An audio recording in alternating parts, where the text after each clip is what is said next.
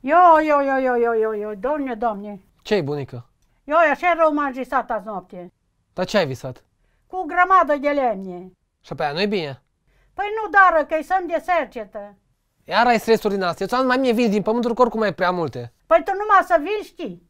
Pe ce vrei să faci cu banii? Bine, nu știu, mi-aș lua și eu... Ce o? Vrei să-ți iai motor? Păi lasă că te rezolv eu. Nu-ți place ce ți-am luat? Tractor mi-ai luat? Dar pe nu-ți place. Mașină mare, cu roți mari, așa cum se poartă amu. Mă, și cu asta faci bani, mă, nu prezi motorina degeaba. Dar nu-mi trebuie așa ceva, ce să fac cu el? Să lucri.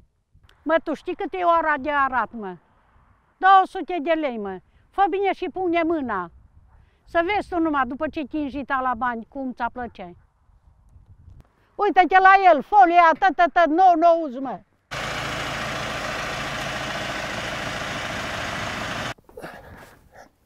Nu trânchi, mă! Bună ziua! Nici tu, mă, nu bine ți-ai luat tractor, că și vin femeile la tine. Nică mă face de rușine. Dar ce-i rușine să ai tractor? Dar ce amu? S-o întorci lumea cu curul sus. Oare aveți 5 minute să vorbim despre niște asigurări? Dar tu vrei să-ți asiguri viitorul, că eu am ficior de însurat. Nică, vrei să plec? Vrei să plec? Nu, amu, când o vine fata asta, tu vrei să mergi? Da, rușinos mai poți. Nu-i vede pe Olengard în veci. Nu, ești flămândă să spui de mâncare. A, nu, mulțumesc, nu-i nevoie. Știți de ce am venit eu, de fapt? Să vă întreb dacă culturile dumneavoastră sunt asigurate sau nu. Dar, domnișoară, ce-i sigur în lumea asta? Nu vezi că astăzi e și mâine nu? Păi noi, la Summit Agro, firmă japoneză, oferim mai multe pachete ca să vă asigurăm culturile în caz de grindină, inundație, incendiu, știți, și altele. Puteți să ne arătați o ofertă? Da, sigur. Da, domnișoară, asigurări că vin oamenii la lucru, nu dați?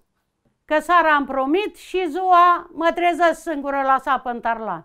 Nu, dar Summit Agro vă oferă chiar și erbicide, că am văzut afară că aveți tractor și în cazul ăsta nu mai aveți nevoie de oameni care să vină la sapă. Și vă putem oferi chiar și asigurări pentru utilaje. Auzi, nepote, ești asigurat?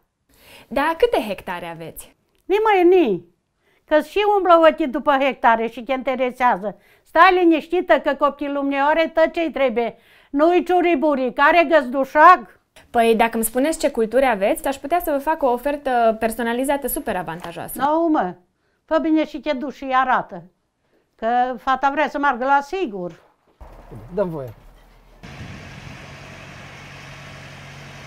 Uite, cam tot ce vezi aici e al meu.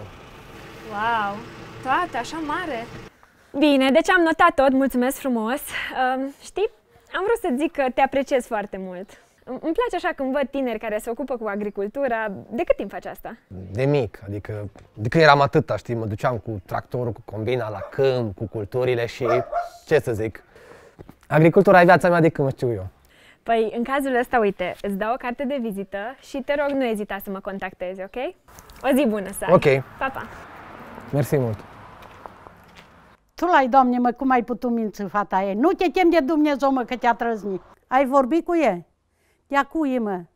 Și are bată o țără de zestre. Bine, bunică, n-am întrebat-o. Măcar o plapă, mă, șoperină să aducă la ce avere ai tu, că dacă nu, n-are ce cota aici.